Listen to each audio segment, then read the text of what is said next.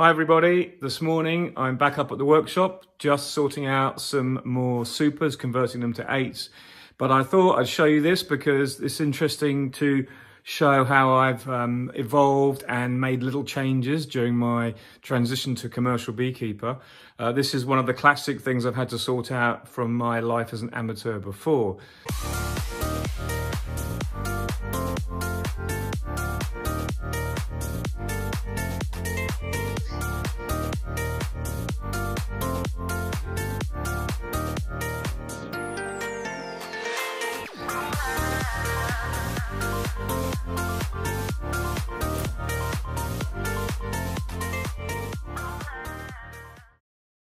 So this honey super is one of, I think, 30 I had when I started as an amateur. And you'll notice something about it straight away is this. This is the bit of wood I put on the outside that a lot of amateurs do when you're trying to run things as smooth as you can and hopefully to increase the ability to pick up the super when you're kind of handling it. And for me, it worked really well. But the key to the problem is this and this. When you're trying to move this super around and trying to stack it on your truck, the problem is, as you probably saw on one of my previous videos, when I load my truck, I can get 4 of these across lengthways, but with these on, I can't. So with all the supers I had that are in use at the moment, I've got about, I'd say, 30 to 40 of these that from when I first started. What I'm doing today is I'm actually converting this to, so this is 9s. 1, 2, 3, 4, 5, 6, 7, 8, 9. So this is 9 frames in a box that will take 10 or 8. And the reason why it's 9 is because these are the first ones I bought. And when you buy amateur equipment, they generally sell you 9s in a box, because 9s will kind of always get built. They won't build them too wide. In other words, they won't have times when they'll build in between the frames. So if you need to clean your frames out and rebuild them again, 9s will still work if they're in foundation. Whereas if you've got plastic frames, they don't really rebuild them in plastic Baticad that we use. In the plastic frames or 9s, you need to get them back to 10s before you can rebuild them. Once they're rebuilt, you can move them to 8s again. So because I'm only now on plastic frames, I need to get rid of these 9s. I mean, as romantic as it is, it's lovely to have 9s because they always get built when you put the plastic frames in, but you still don't get that economy when you've got 8s. So I'm either having 8s or 10s. So I'm doing a couple of jobs at the same time here. I'm removing all the old bits, making it a super, and here's some I've just done. I'm basically converting these down. That's where the band of wood was. You can see all around. Comes off pretty easily. And inside, you see we've got all the boxes scraped clean, ready to use. And that's now ready to take an 8. But I'm converting all this because it's the step of my management to be able to be more efficient. And I'm doing it in the winter when I've got time. You can't do this kind of stuff in the summer. You know, you've got to have all the bits. And will I paint this? Probably won't, because it'll be kept undercover till it's used. The wood is seasoned and hard. It's propolized on the inside. And I know that this was a box that was one of my original ones that is now converted to an 8 because I'll see that band around it. And that's what I'm doing, basically. I'm just kind of making good of what I had before, but making it better. So I can, whenever I go to my apiary now, I'll always be able to stack those 4 boxes across on my truck and have more space, or just get more on. That's what I'm doing. I'm making it more efficient as much as I can. And to give you some idea, these are some of the really old boxes I had. Now, these really aren't worth converting back. They're made of a wood that was scrap wood. I've got the band around the outside. They're on 8s and 9s. You can see I didn't even get the actual metal supports, the castellations. I didn't even get them straight. See how shallow it is there and deep there? This is what we call classic amateur. But, you know, another one here, I'm not going to bother changing this box because you can look at the wood. It's all homemade wood. It's just rubbish. I mean, I could waste time converting that. I mean, look at that. It's just, you know, this is what you do when you first start. You don't have a clue. Underneath here is interesting. These are a few of the very, very old boxes that were used by my teacher, Charles Bassin. I bought 9 off him when I think 9 or 10 when he kind of retired. But they're so old now. So what we're going to do is we're going to use them in the apiary. We're going to give them a clean. We're going to use them in the apiary just as outside protectors. So basically, if you've got a Mini Plus and you want to put it on top of a hive and you want to then put some supers around the outside of the Mini Plus, you can, because these will just still be protection. They'll be like a shell, so they'll still be useful in apiary, or they'll be used as a feeding shell. So that's kind of what they'll be used for now. And there's always a use for old supers. You can we'll probably still take the outside off, even though these probably aren't worth it. We'll take the outside off and we'll use them for other things, you know. So here's some more over here. Exactly the same. These are the really old ones. Some of them are good. So that one's good, that one's good, that one's good.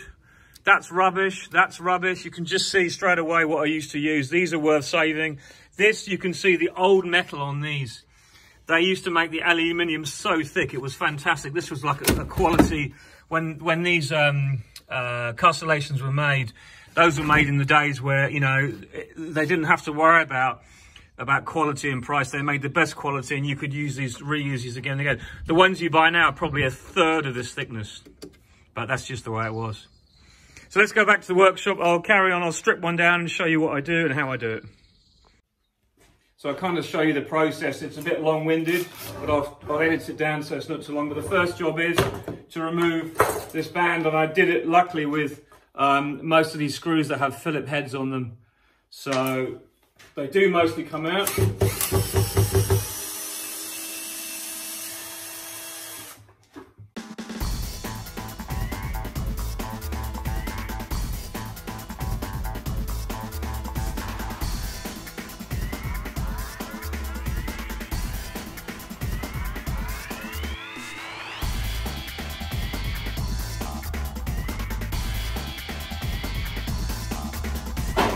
Now we're back to a super. So this is a super on 8, and a lot of times in older boxes they used to put these in. Now these are the supports that when you move, if you move the frames, it's supposed to stop the frames moving. To be honest, none of our main supers have got these in anymore. We've got rid of them all because we just feel it's a waste of time. And obviously because I'm converting these to 8s, there's 9 of these and it won't fit in an 8, so these have got to come out, and they come out pretty easily. You just use a pair of these and they do lift out pretty well.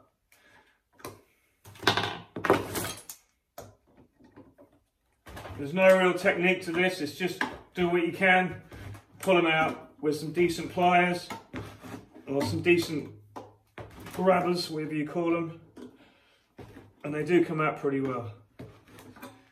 So that's this out. These are just wedged in and then they get propolized in by the bees. So that's out, that's done. Next job is to remove the old castellation.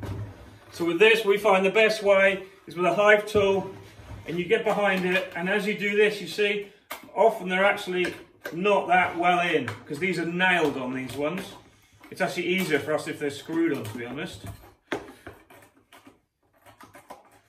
So you get behind that, work your way down, and the metal does actually stay around the base of each little pin nail, and they do come out. So there you go, that's all out, that one. It's one of the best ones I've actually taken out.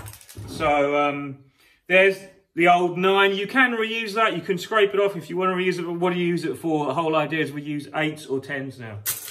So that's out, and what I tend to do is I have a brush with me all the time, and I keep everything really clean so I can see what's going on. Because there's nothing worse than having a super on the table and you're like, there's a nail underneath and stuff like that. That's just the way I work it. So now we've got the chance we can scrape this out. Because the easiest way to clean out the groove in your supers is when it's nice and dry. And this is dry, as I said, so it comes out really well, you know.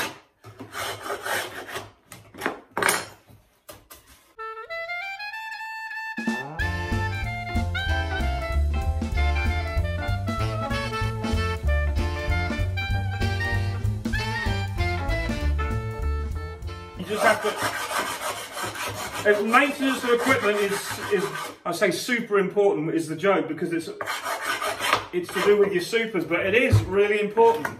And while I'm here, because these haven't been done for a while, I'll clean all this off as well.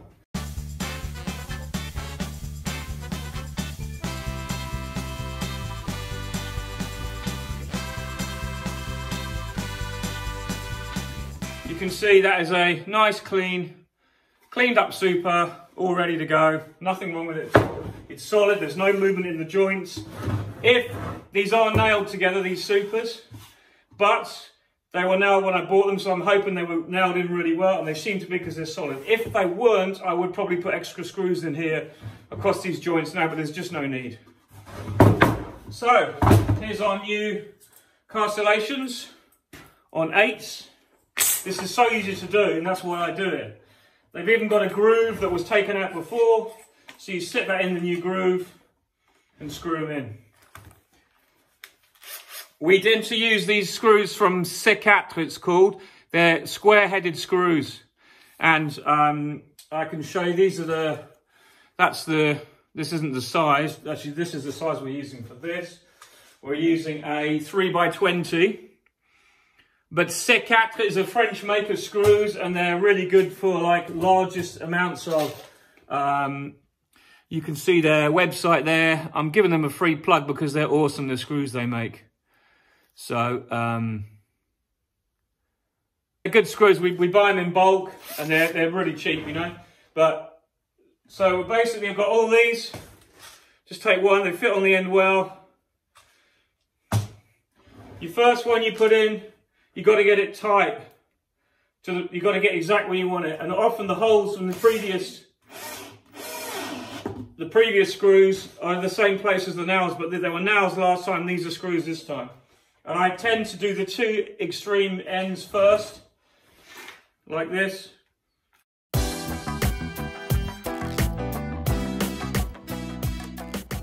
What I do is I sink the screws in as deep as I can get them.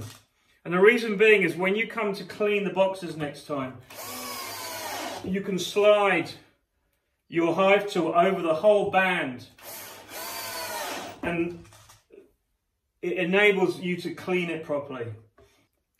If your screws aren't countersunk properly, when you come to clean it, you never can. So that's that 10 done. And I'll just give you an example, see?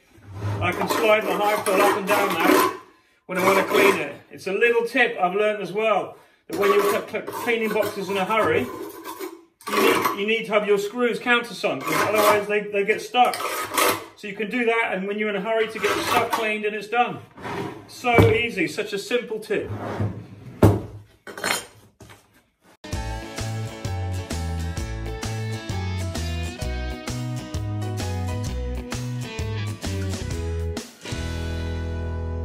Last one. Okay, so we spent a bit of time on this super, but now we've got a really good super again that will last me 10, 15 years, maybe more, if I'm careful with them. It's got the new castellations on 8s. It's all tidy, it's all clean, they're screwed in properly, that will never budge. Done. Another thing of winter management, winter time, trying to get things, equipment up straight. You know, it's a no-brainer. You just have to get everything universal in commercial beekeeping, and that's what you have to do. You can't use different supers, different hives all the time. You just haven't got the time. I can't emphasize more on the necessity this time of year to keep cracking on with these jobs, because we are lucky here. We have mild winters. I mean, I couldn't imagine what it's like if it was like snowing all the time and freezing and like deep cold. You know, to get work done outside is very, very difficult. So I'm just getting on while I can. When the weather's good, I'm working doing this. So I hope you enjoyed that. Speak to you again soon. Bye for now.